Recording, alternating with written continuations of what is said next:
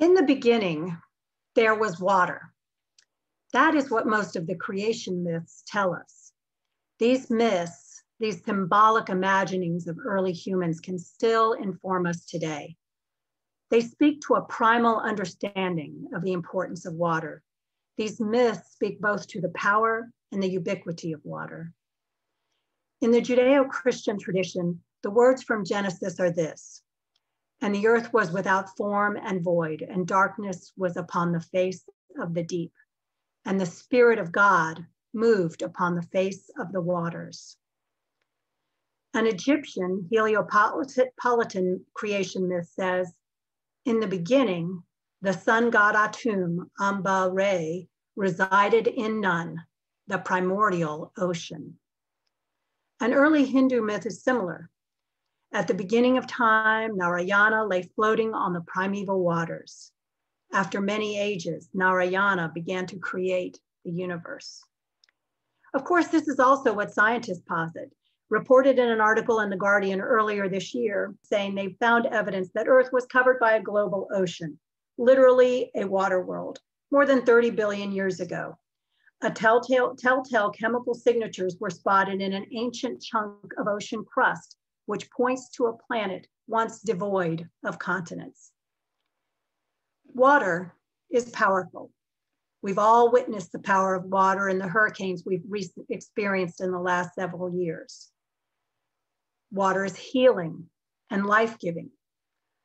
Hopefully you've experienced the healing powers of water: a hot shower, a refreshing swim, a cool drink, or maybe at a meaningful water communion when we recognize that all water is one water. And each of us began in water. For 9 months or thereabouts, we grow and develop in water. Our Shinnecock speaker today says that water is our first medicine. Water is a wisdom teacher. The Tao says, "Do you have the patience to wait till your mud settles and the water is clear? Can you remain unmoving till the right action arises by itself?" The Tao also says, "Nothing in the world is as soft and yielding as water. Yet for dissolving the hard and inflexible, nothing can surpass it.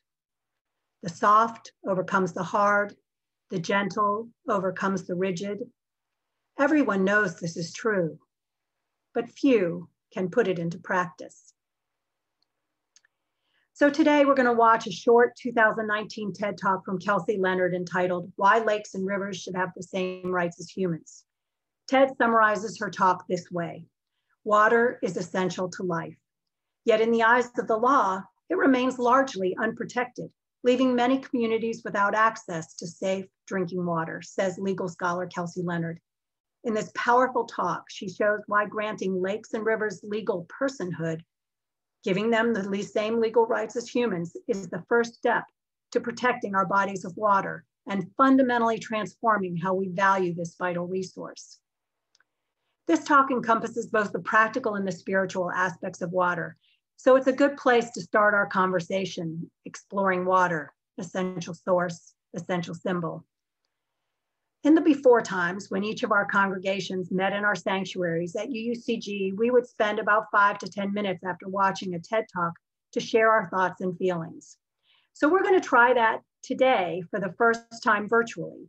When the TED Talk ends, I'll break everyone into small groups for a brief time for the purpose of responding to what you've just heard. It won't be a long period of time, probably about 5 minutes.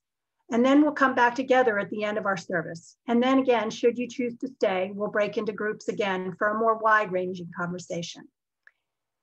Let's begin with Kelsey Leonard.